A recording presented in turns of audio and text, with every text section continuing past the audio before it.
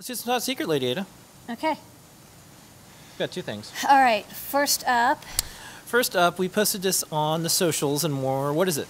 Oh, you know, I'm redoing all of our all of our sensor boards to be STEMMA QT, and the VEML 7700 was one of the last sensors we did in the old style before we added STEMMA QT connectors to everything. And so, you know, I was looking at this sensor for some other reason, and I was like, oh my God, I forgot to convert this over to STEMMA QT.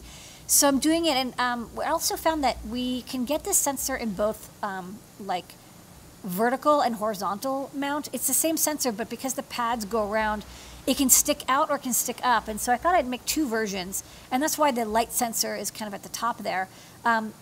It's very rare to find a light sensor that's right angle. Usually they're just, you know, they point straight out from the PCB. So I thought it could be interesting to make a version that's pointing outwards. And so you could edge mount it onto something if you wanted to do light sensing that way. Okay, and then next up, you had a thing you wanted to show? Oh, yeah, I can plug this in. Maybe I'll plug this into the battery and maybe this battery will work.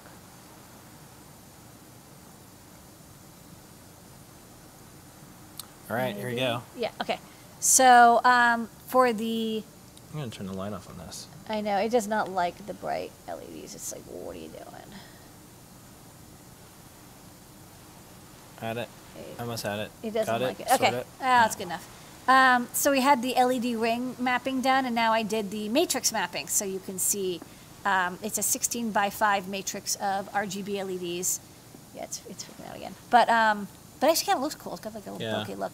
And you can see that the LED mapping, especially around here with the rings, actually, focus walk. Especially around here with the rings, it's a little bit uneven.